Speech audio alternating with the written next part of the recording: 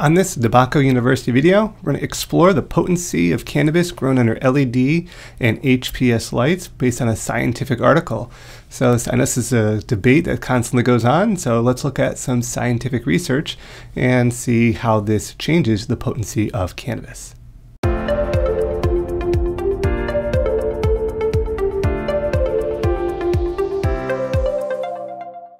All right, let's get into this highly debated subject, LED versus HPS lights. So first off, this is the research article. There's the links provided, fairly recently published. So if you want to go back to the original article, here you go. I'm going to kind of break it down and give you the summary of it here. So first off, this is the great debate, HPS, high pressure sodiums versus LED lights. However, most people do not consider this to be a debate. They feel that LED lights or nothing. This is kind of the wave of the future. These are the old school methods. They only want to grow under LED lights. And this is kind of part of that debate to some extent. But let's look at it from a scientific standpoint here. So first off, this article compared these different lights here. They had one HPS light, the ePapillion 1000 watt double ended HPS, and then they had 3 LED lights that they were looking at in comparison, comparing here, I should say. This is all the lights as part of the study. However, after their comparison of the LED lights, then there were only 2.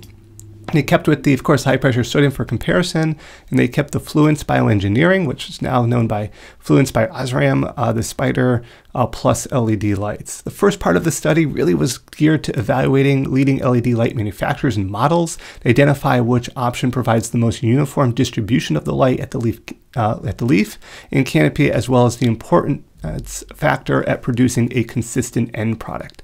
So they wanted basically the best of the best LED lights, at least in their regiments of their data collection. The Fluence by Osram, the SPYDRxPLUS model, clearly demonstrated optimum light distribution, photosynthetic response, and also maintained leaf temperature within the optimum range to achieve maximum photosynthetic rates. So that's why they chose that one over the others. Just to go back for a second, were the 2 others that were presented here. This ultimately is the LED light that they compare to this high pressure sodium there. So let's get into some of the data here. Probably the most interesting part was figure 4. In the study, all the cannabis cultivars grown under LED lights yielded an increase of THCA percentage with an average increase of 5.39%. The mean of 25.06% THCA under LED lights versus only 19.67% under high pressure sodium lights here.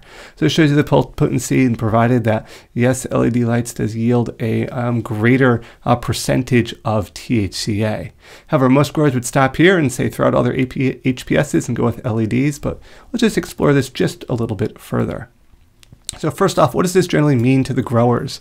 Many growers would think that LED lights would yield them more THCA, which is when, while this study did show that there are other factors that must be taken into consideration. With indoor facilities, there are other environmental control factors that need to be optimized to ensure quality harvest. Temperature, humidity, regulating that temperature, keeping it within tight ranges, the intensity of the light, the area that the light covers. There's a lot of other factors that need to be taken into consideration.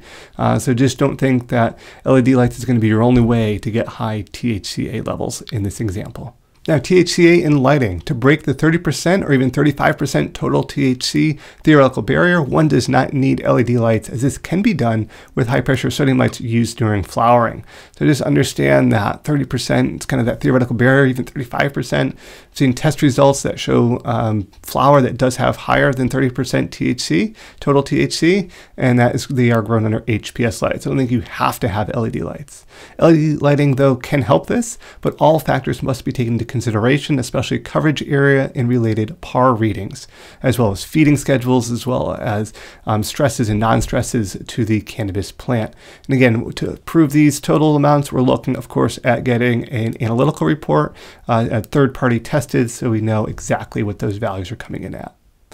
Now for the growers, general considerations, so just keep this in mind that sure, LED light technology may be the way of the future, but at the current time, taking into full cost of initially purchasing, ownership, and number of fixtures needed, HPS is still price competitive. So keeping that in mind, there's a lot of other factors to consideration in a grow facility. LED lights do offer the advantage of being full spectrum, at least in some cases, so growers can see the plants in their true form, basically without the need for any filtering lenses. And there may be some beneficial wavelengths of the light produced that can aid in cannabis plants' ability to produce certain compounds at greater concentrations than grown under other lighting. But this does not mean HPS lights are useless, and if available to growers, they should still continue to utilize them. Because we have to consider, yes, we've got a lot of other factors. We've got some more heat, of course, with HPS lights, but a lot of times to get the full par reading coverage area of a 1000-watt double-ended HPS, you may need to purchase more LED fixtures. So again, that needs to be kept in mind there, as well as the other kind of changing over of electrical panels. So we need to keep all of those various cost, repairs, maintenance all in mind when we're looking at a grow facility.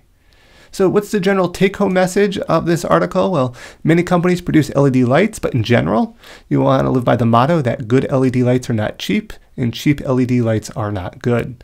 HPS lights can still produce quality cannabis, and for the cost are worth serious consideration by more growers. I'm not saying that LED lights are bad, just look at the full costs there. And a lot of people say, oh, LED lights run with less wattage, they need less cooling, and that may be true, but just keep in mind the mounting heights as well. A lot of times LED lights do need to be closer to the plants to be effective, or if you increase that spacing, your coverage area may not be as great. So look at the full picture when considering light changes, but if you have access to HPS lights, don't consider them to be a horrible option.